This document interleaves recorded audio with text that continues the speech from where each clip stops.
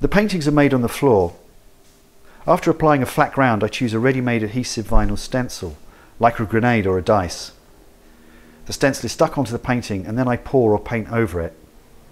And then I wait for the paint to dry for a couple of days and remove the stencil. This process is repeated over and over again to develop the layers.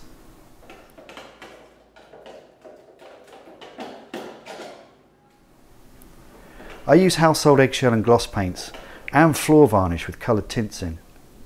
I never use brushes to create shapes. All the hard non-poured edges are made with the vinyl stencils or tape.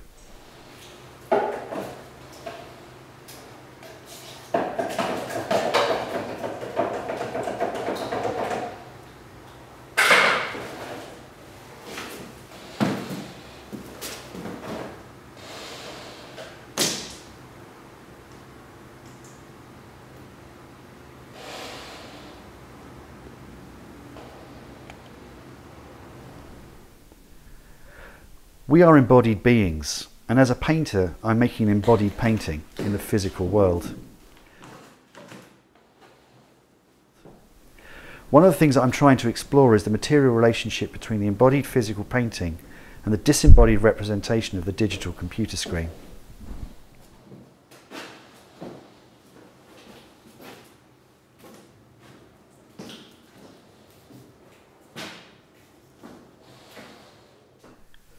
The images that I choose at the very beginning of the paintings are fairly explicit, but they get fractured or transformed by the repeated layering.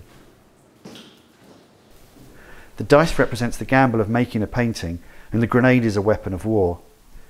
Today we see images of risk and violence on television and the internet as a matter of course. Right now it seems to be a very fragmented and confused world that we live in.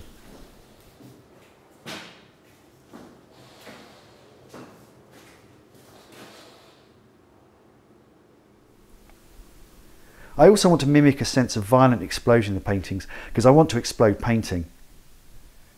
Painting's identity is an interesting crossroads, and I try to reflect this through the painting's chaotic visual spaces.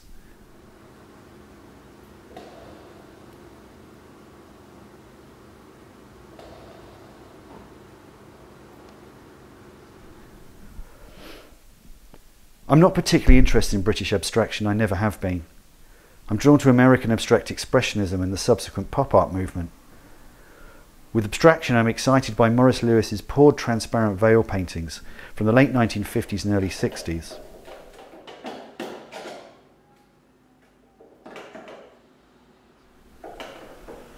In pop art, it's late 60s to late 70s Andy Warhol, because he used the silkscreen printing technique to combat the idea of the original handmade painting.